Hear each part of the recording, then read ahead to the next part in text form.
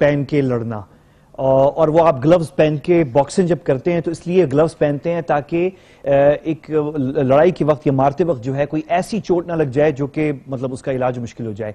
तो अंग्रेजी में कहते हैं कि ग्लव्स उतार के लड़ना, कि आपने जो है अब किश्तियां जला दी हैं। पाकिस्तान यही कर रहा है, पाकिस्तान ने इस वक्त ग्लव्स उतार दी हैं। इंटरनेशनल लेवल पे जो हमारे डिप्लोमेट्स कर रहे हैं वो तो कर ही रहे हैं, लेकिन जो हमारी खवातीन डिप्लोमेट है, आप हैरान होंगे। मुझे इस पिछले हफ्ते मौका मिला पाकिस्तानी खवातीन डिप्लोमेट्स को देखने का, और किस तरह वो ललकार रही हैं भारत को इंटरनेशनल लेवल्स के ऊपर, यूएन के लेवल के ऊपर। पिछले हफ्ते मैंने आपको एक हमारी सीनियर सिफारतकार हैं जो कि पाकिस्तान की permanent mission to United Nations Geneva की मेंबर हैं, محترمہ مریم डिप्लोमेट है वो, उनकी ये क्लिप चलाई थी हमने पिछले हफ्ते। ये हमारी फेसबुक पेज पर मौजूद है, आप देख सकते हैं उसको full.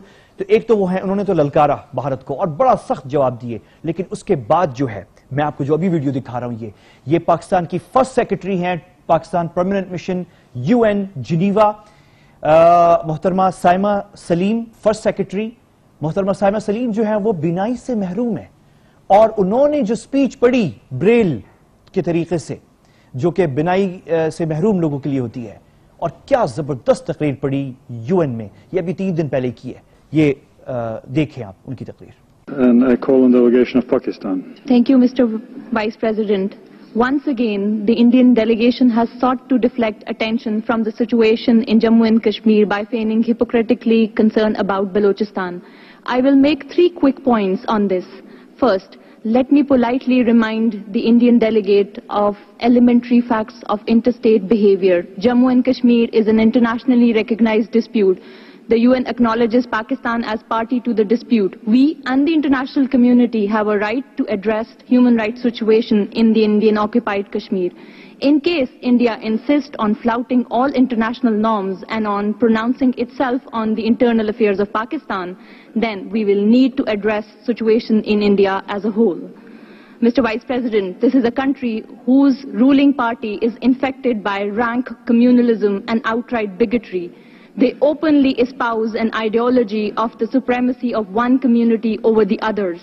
A leading ideologue of the RSS, of which the ruling party is the political wing, had proclaimed quite clearly that Muslims, Christians and communists are threat to the nation. This worldview is deeply imbued within the ruling party, and not surprisingly, it is this ruling worldview that led to the ruling party to the organized destruction of the famed Babri Mosque, sending a clear signal to one community about its status in India.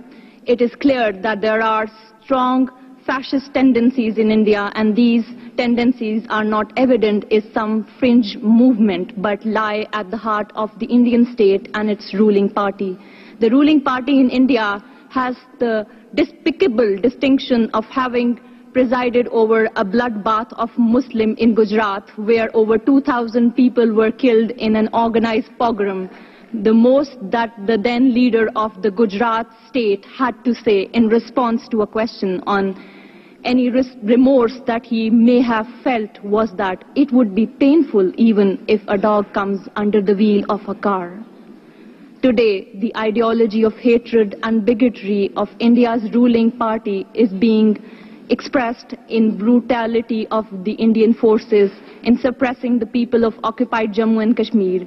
We cannot allow this to continue. Not only do we need to immediately address the plight of people in occupied Kashmir, but the time has also come to squarely address the perverse ideology that motivates the governing party in India to perpetrate state terrorism. I thank you. I thank the distinguished delegate of Pakistan for her statement.